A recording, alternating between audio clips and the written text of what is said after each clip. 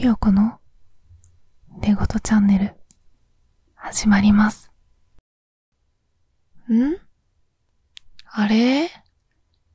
どうしたのかな？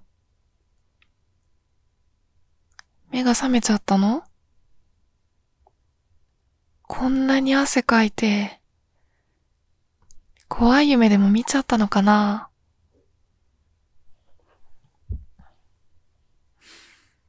よしよし。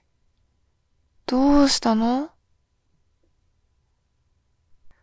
ほら、抱っこしてあげるから、おいで。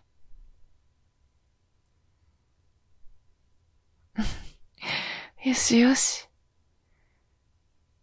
いい子でちゅね。やっぱり、悪い夢でも見てたんじゃないかな。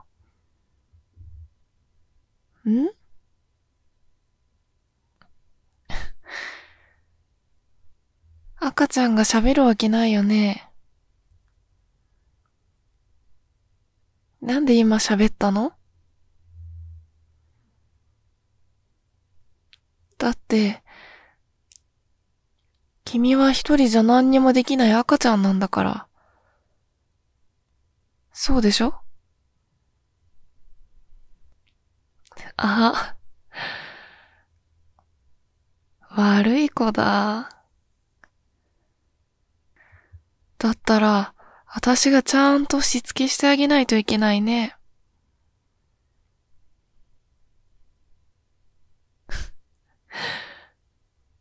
そんなに首振ってどうしたの？嫌なの？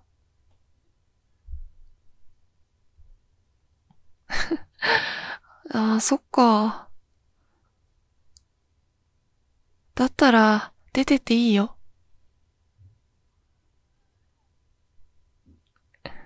え？だって、嫌なんだよね。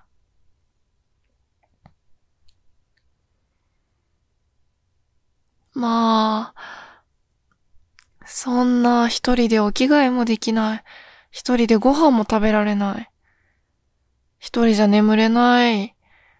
そんな赤ちゃんがこっから出てったら、大変なことになると思うけど、それでもいいなら出てったら。嫌でちゅよね。私がいないと、なんにもできないでちゅもんね。よしよしよし。泣かない泣かない。いい子いい子。ほら、泣かないで。じゃあ、ちゃんとお利口にできるかな？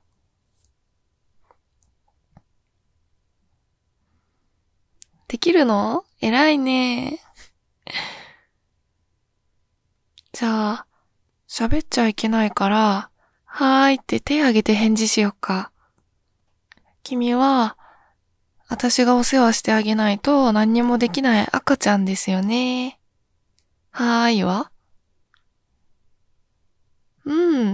よくできたね。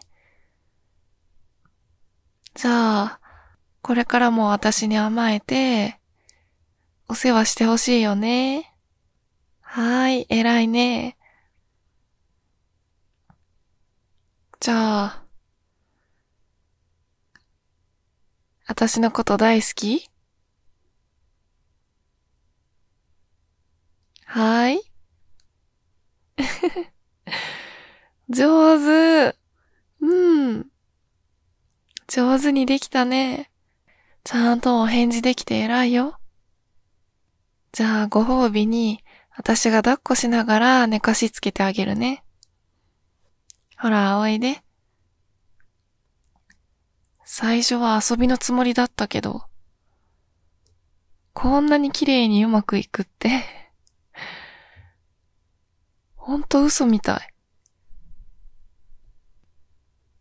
でも、君が私しか必要としなくなるんだったら、いくらでも催眠かけちゃう。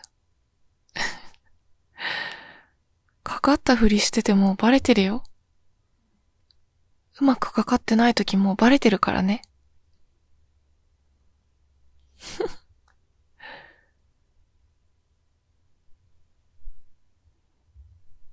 でも、もう私がいないとダメだって刷り込まれて、さっきも出て行けばって言ったのに出て行かなかったもんね。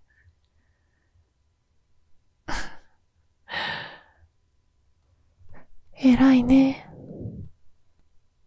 一緒におねんねしようね。よしよし。おねんねして起きたら、ご飯食べて、お風呂入れてあげるからね。私が全部やってあげる。さあ、おやすみ。最後までご視聴いただき、ありがとうございました。楽しんでいただけたら、いいねボタン、チャンネル登録、SNS のフォロー、よろしくお願いします。また、私の動画に遊びに来てくださいね。お待ちしてます。